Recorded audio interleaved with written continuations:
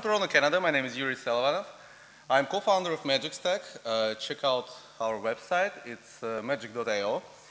I'm an avid Python user since 2008. I think the first Python version I started to use actually was Python 2, but then in the months I switched to Python 3. I used it since Alpha 2 or something and never looked back.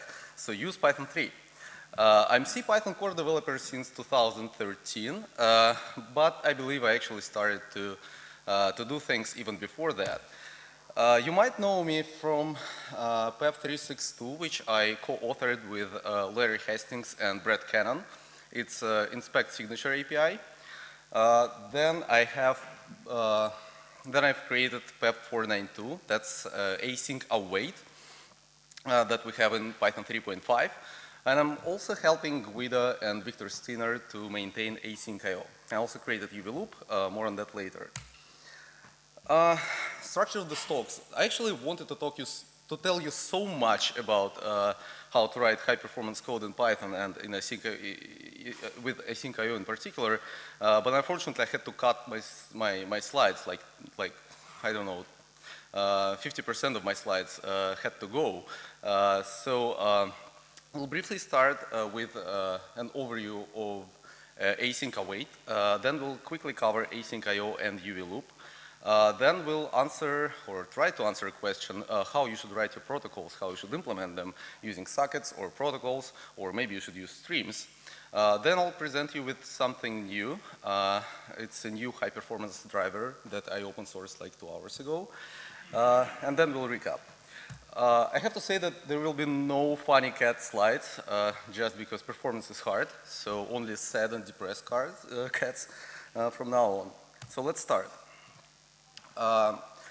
There should be just one obvious way to do it, right? So we have 5 different ways to do coroutines in Python.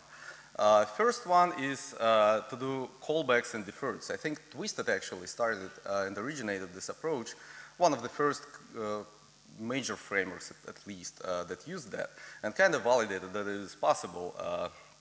Then we have stackless Python and greenlets, and I'm pretty sure everybody heard about eventlet and gevent. That's a good example of frameworks that use them. In short, programs in gevent look like normal programs. They kind of look like you are using threads, but instead it's just one program, one thread, and every point of your code can actually suspend and then resume. It's a lot of dark magic, and as Guida said, it will never be merged in CPython, so those guys are kind of on their own. Then we have yield, and it was possible to use generators as coroutines in Python since I believe Python 2.5 or something, and Twisted has a decorator called inline callbacks so that you can kind of implement modern looking code using coroutines in Twisted, and you could do this for years. Then in Python 3.3 yield from was introduced, and async IO benefits from it. That's how most of the async IO code is written, using yield from. And then in Python 3.5 we have async await. That's the new way. And why do I think that async await is the answer? Well, first of all, it's a dedicated syntax for coroutines. It's concise and readable. It's easy to actually glance over a large chunk of code and see what's actually going on. You will never confuse coroutines and generators. There is now a new built-in type for coroutines. It's actually the first time in Python history that we have a new dedicated built-in type just for coroutines. We also have new concepts, async for and async with, and I believe this is something rather unique to Python. When we added async and await, a lot of people actually told us, well, you copied it from C#. Well, yes, we copied it from the C#, but we also introduced new things, and I believe this kind, async for and async with, are kind of unique. Like I haven't seen any other imperative language that has this construct. Async await is also a generic concept. A lot of people think that async await can only work with async IO. That's not true, actually. Async IO uses async await, but you can build entirely new framework and use them on your own. That's, for instance, what David Beasley did with his framework called Curio. He uses async await in a completely different way from how async await is used in async I/O. And also, async await it's fast. If you write something like a Fibonacci calculator, you will see that it will run just twice slower. And that is fine, actually, because even in big async I/O programs, you don't have as much async await calls as you have normal function calls. You cannot even compare. It's like 100 times more. So use async await as much as possible. It won't hurt your performance. You won't see any drawbacks. So coroutines are subtype of generators, but not in the classical Pythonic sense. In Python, they share the same C struct layout. They share like 99% of the implementation, but coroutine is not an instance of a generator, actually. And you can see this the sharing of the machinery. If you for example, disassemble a coroutine, you will see that it still uses yield from opcode. Then we have types coroutine. Originally, we introduced it to make old-style yield from coroutines from async I/O compatible with new coroutines that uses async await syntax. Because you cannot just await on things. You can only await on awaitable objects. So you cannot await on number one, and you cannot await on a generator. But if you wrap a generator in with types coroutine decorator, you can await on it, actually. And again, David Beasley uses this kind of creatively in Curio. If you are interested in async await, I definitely recommend you to take a look at how async I/O is implemented and how Curio is implemented, just to compare it to different approaches. And then we have a bunch of protocols for async iterators and async context managers. Let's move on. Let's talk about async I/O, libuv, Cython, and UVloop. So async I/O is developed by Guido himself originally. I think a lot of it is inspired by Twisted. And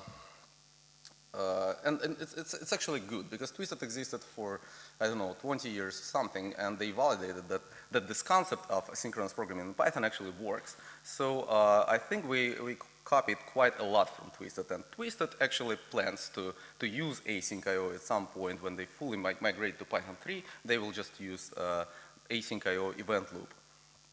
A lot of people call async I/O a framework. Well, it's not a framework. I would call it a toolbox, actually. It doesn't implement HTTP, for instance, or any other high-level protocols. It just provides the machinery and APIs for you to develop this kind of stuff. If you want HTTP, you probably would use AIO HTTP for that. If you want a memcache driver, you go and Google it.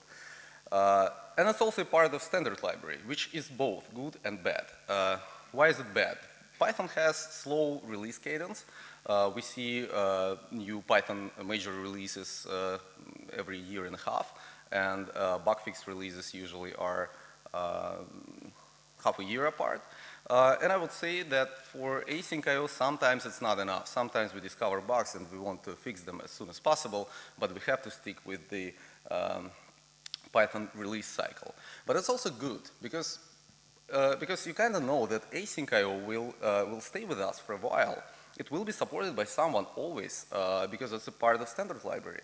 And also, Python has a huge network of build bots with different architectures and different operating systems. And it's quite important, actually, to test something as convoluted and as hard as I/O on different platforms. So it's good. Async I/O is quite stable right now, and will be even more stable pretty soon.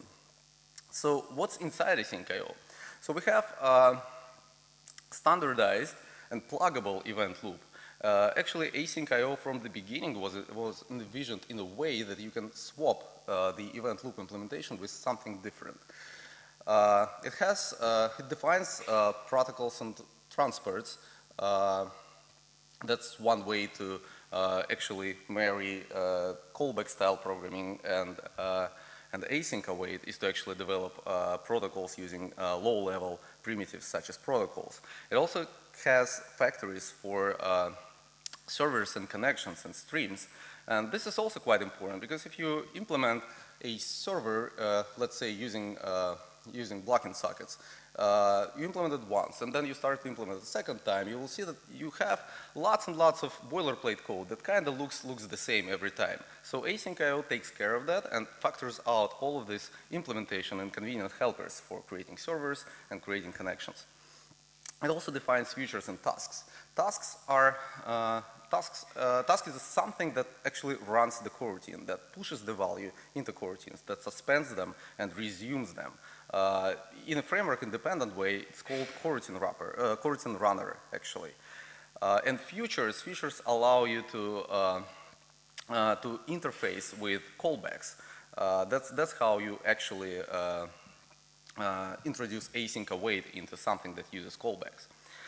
It also has interfaces for creating and communicating with subprocesses asynchronously. It has queues, and by the way, queue is a very useful class. You should definitely use it. It's exceptionally hard to create an asynchronous queue that supports cancellation stuff, all the stuff like that without bugs. Like we still fixed a lot of queue bugs in 3.5.2. So queues are useful for things like connection pools, for instance. Definitely check it out. And we also have locks, events, semaphores, everything like that, everything that nobody knows how to use actually.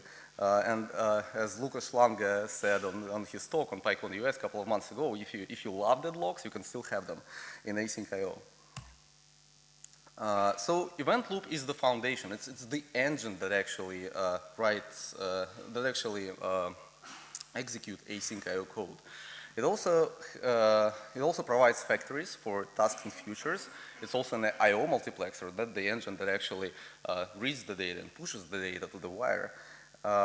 It provides APIs for low-level APIs for scheduling callbacks, for scheduling timed events, for working with subprocesses and handling Unix signals.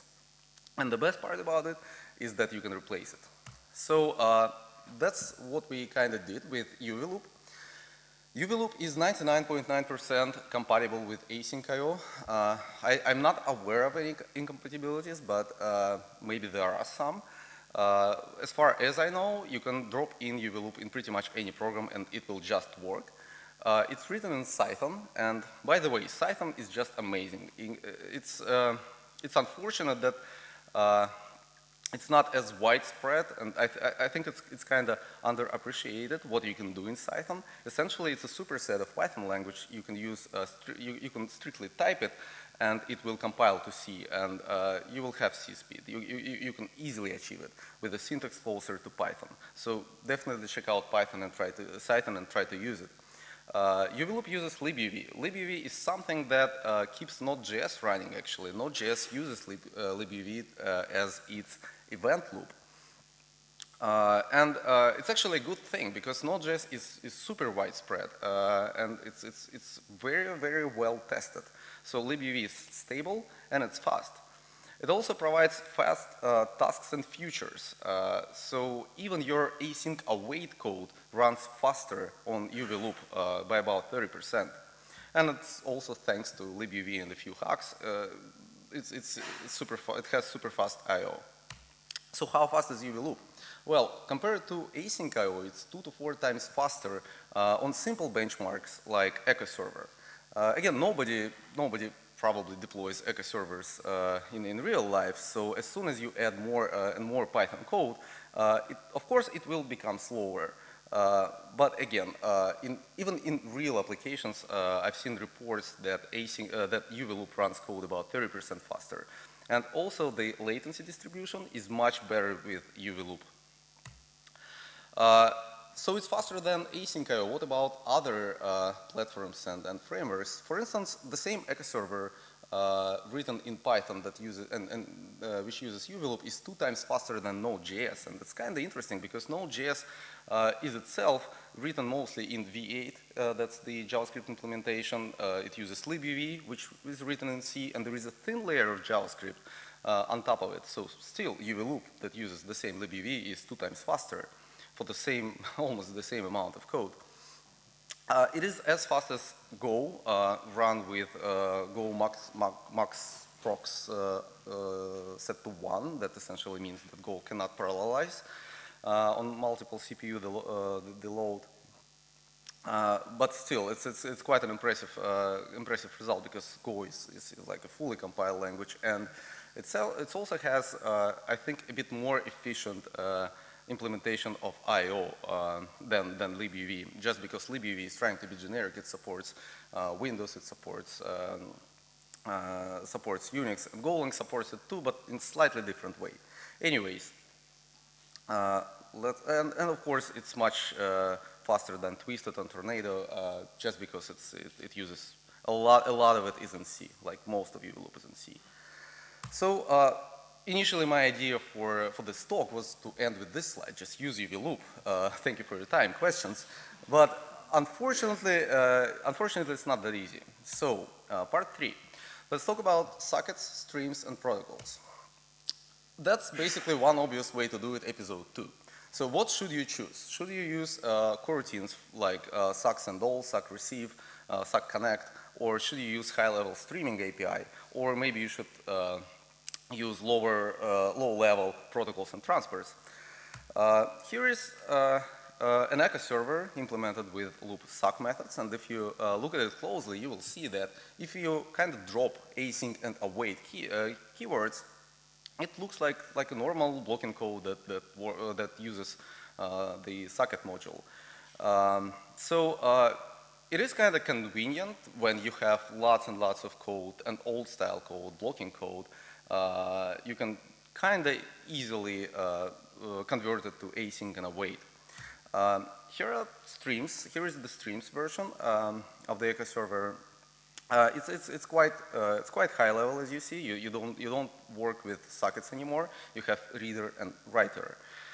And here is a low level implementation of echo server using protocols. So essentially, protocol is something that the event loop just pushes the data in, and protocol has a transfer to push the data back to the client, to the server. So the key method here is data received. That's like the main method. The event loop pushes the data to the data received, then protocol can process the data and then call transferred.write to actually send the process data or send a response back to the caller. For echo server, it's quite a simple implementation, but you can imagine it gets pretty hairy for more complex protocols. So downsides. When you use low-level loop.sock methods, loop cannot buffer for you, so you are responsible to implement the buffering on top. And you also have no flow control, which without buffers doesn't make any sense. You don't need flow control, but when you start implement the buffers, you won't have it. And it's quite a tricky thing to implement correctly. And another thing why you shouldn't use it is just because the event loop has no idea what are you doing right now. Let's say you are reading some data. Okay, event loop will add your file descriptor to a selector, which can be EPOL or KQ on Unix, and essentially wait for an event. And when it receives this event, it will try to read the data, push the data back to you, but it will also remove the file descriptor from the selector. That's an extra system call. Because it doesn't know, will you continue reading the data, or will you write the data now, or will you just stop, or will you close the connection?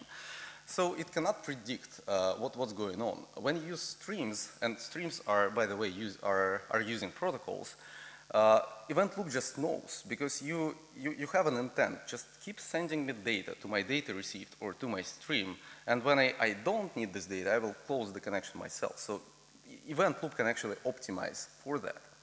And flow control is kind of important. I like this picture because it illustrates that sometimes you kind of have to push back on something slow or something that you don't want to use right now. So which API you should use? You should use loop.sock methods when you are quickly prototyping something, or when you are porting some existing code, but I would highly recommend you to actually stick to streams. Even for porting code, just rewrite it in streams, because streams are much easier to use. You can just say, give me exactly this amount of data, or you can tell streams, read until you see /n or something like that, and it will do it. It also implements a buffer, read and write buffers quite efficiently, and you can use async await to program the entire protocols with streams. And use protocols and transports for performance, actually. If you want exceptional performance, you have to go low level. So for this talk, let's focus on protocols and transports. And again, it's kind of important. For your application code, you should always use async await. Never even touch, never think about transports and protocols. This stuff is just for drivers. Drivers for PostgreSQL, for Memcache, for Redis, for any kind of this kind of code. High-level code should never think about protocols. Always use async await, it will be enough. So let's focus on protocols. So as we mentioned before, loop pushes data to protocols. Protocols send data back using transports. And protocols can implement specialized read and write buffers. They can also do flow control. They can hint the event loop or through the transport.resume and pause read methods. And you have full control over how I/O is performed. You call transport.write, you can pause or resume data consumption. So you have tools to control the I/O. So how to use protocol and transports? There are basically two strategies. The first one is you implement your own abstractions, your own buffering, and your own stream abstractions. And a good example of that is AIO HTTP. That's what they do. They have buffers and streams specifically designed to handle and parse HTTP protocol, and then they just use async await. It's a fine approach. It will be slower than using callbacks and accelerating everything in C, but it's quite good, still quite good. So the second strategy is to actually implement the whole protocol parsing in callbacks, and then create a facade that allows you to use async and await. And the main key reason why this is might be a better strategy and why this can offer better performance is because you can just drop Python completely. You can go low level. You can use Cython. You can use C. So part 4, async PG. This is something that I just open sourced a couple of hours ago. This is right now the fastest PostgreSQL driver for async IO and for Python actually. It's 2 times faster than CyclePG. It completely re-implements the protocol from ground up. It doesn't use libpq. That's the de facto library for working with PostgreSQL. So we just implemented it completely from scratch. It uses Postgres binary data format. And by the way, when you are implementing protocol and you have a choice, use text or binary, always choose binary. It's easier to read binary. It's usually just less data because the encoding is more efficient, and you can process it much faster. You can because, well, how binary format works. Usually, you have a length field that tells you how much data follows this frame, and then you have another one, so you can read frames much faster. You can decode types much faster. So always choose binary. And also, not all Postgres types can be encoded in text and actually decoded from text. So composite types, for instance. If you have a recursive composite type, it's just not possible to decode it in CyclePG. So what we did for async PG, we actually forgot about DB API completely. There is no DB API for async await, but for instance, what AIOPG does, they kind of sprinkle async and await on top of existing DB API. So our idea was let's build a driver that just is tailored for Postgres and uses Postgres features. And we also support all built-in Postgres types there is, basically. So Postgres loves prepared statements because it doesn't need to actually parse the same query over and over again. When you prepare a statement, it has basically some structure on the server with a plan, with a parsed query, and Postgres already knows how to accept your arguments and do this kind of stuff. So we use prepared statements every time, even when you don't explicitly create them. We have an LRU cache of prepared statements, and we do that transparently for you. We also dynamically build pipelines for efficiently encoding and decoding data. So the pipeline is essentially an array of pointers to C functions that can process the stream like with enormous speed. So and it actually shows. This chart compares different Postgres drivers for different languages. The fastest one is async PG. It manages to push almost 900,000 queries to the server. The second one is AIOPG. That's another driver that uses libpq, which is also written in C. But unfortunately, CythonPG doesn't provide an efficient async interface, so it's slower. And also, async PG, AIOPG and CythonPG, they use text data encoding, so it always will be slower. Then you will see two Go implementations, and then you will see Node.js drivers, which are just 10 times slower. The funny part about this one is that Node.js PGs is actually pure JavaScript implementation of the driver, and PG native is using libpq. So somehow a lot of JavaScript is faster than C. I have no idea how. The funny thing about this performance is that there is another library. It's not a part of this chart because it's kind of slow.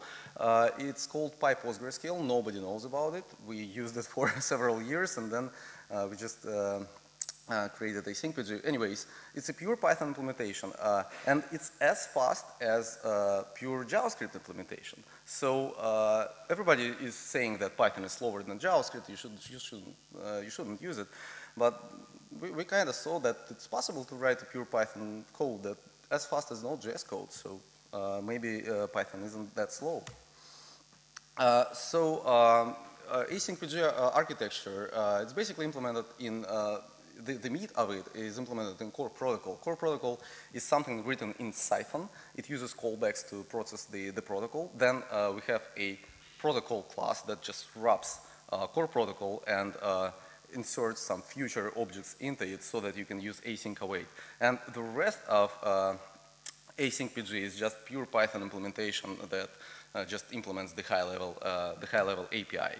So how would you parse Postgres protocol? Naive approach would be just to use Python bytes and memory views, but unfortunately, doing so will cause a lot of Python objects to be created, and you will actually see how long you spend on memory allocation. So the solution is to use Cython and go to the C types, and just don't even touch Python bytes and memory views. So this is a preview of read buffer. It's a bit bigger than this. It's API, but you can see the first method is the most important. Feed data. That's what protocol data received actually calls. Protocol data received has just two lines in it. The first one pushes the data to read buffer, and the second one calls a function that just reads from the buffer.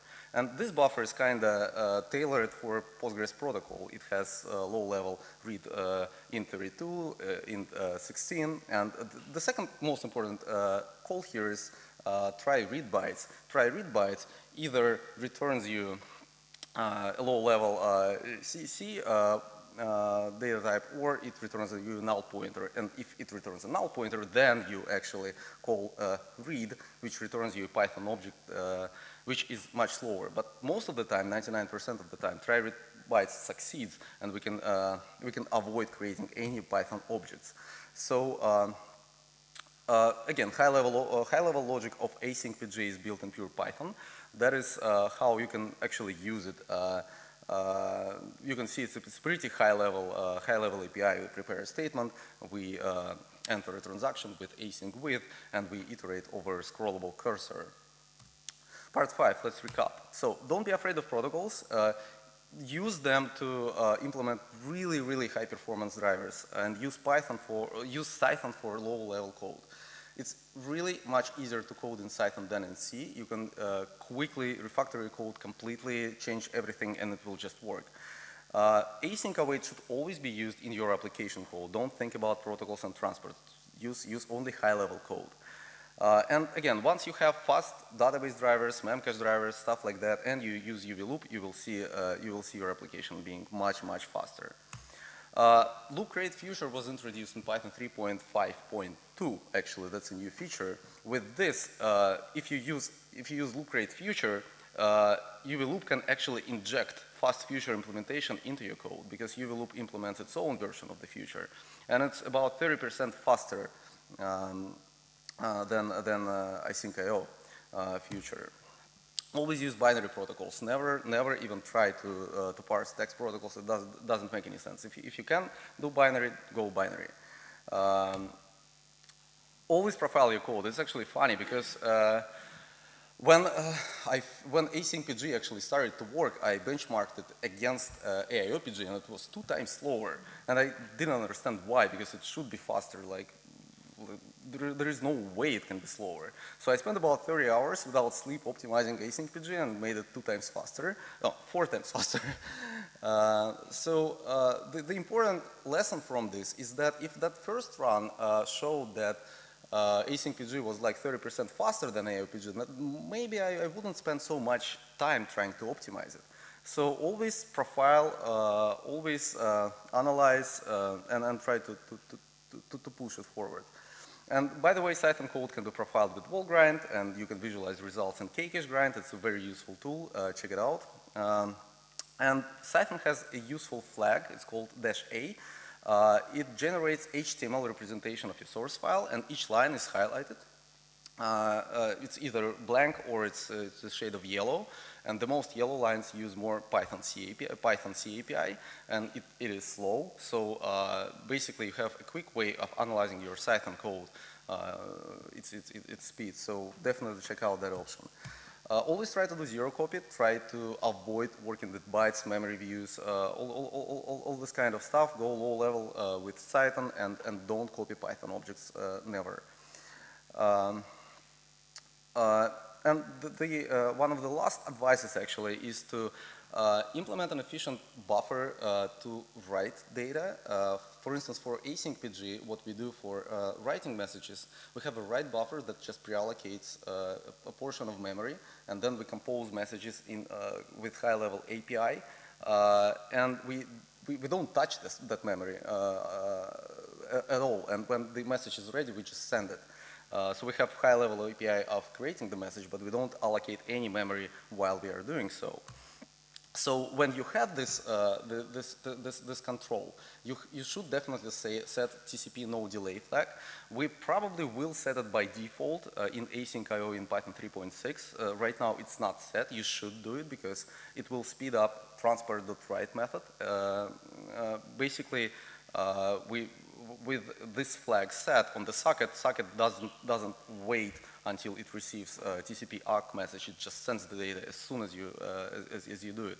But if you don't have control over how frequently you are calling transport.write, you can basically use TCP cork. What you do, you cork the channel, then you do multiple writes to it, then you uncork it, and it just sends all of your data in as few TCP packets as possible. And the last slide is timeouts. Always implement timeouts as part of your API. Don't ask your users to use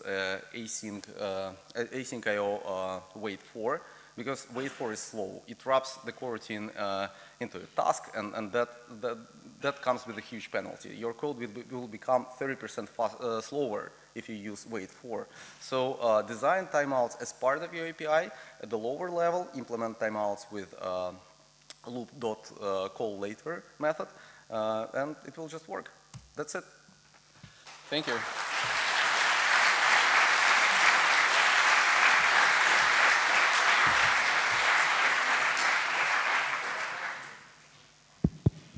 Yeah, so I think we have time for maybe 1 or 2 questions. Please use the mic. Hi. Thank you for the presentation. I want to ask you about using asyncio and UV, your event loop, not for high performance, but for high concurrency. Do you have any would you use it for high concurrency? I have a scenario with hundreds of thousands of concurrent connections, but... Yes, UV loop is even better for that because it uses less memory than asyncio. Don't hear you. UV loop is much better for a highly concurrent application that handles like hundreds of thousands of connections, simply because it uses less memory. Again, it's faster. We tested UV loop with 100,000 connections, and it handles it. It's pretty okay. Thank you. Unfortunately, this is all the time we have. Thank you. Thank you.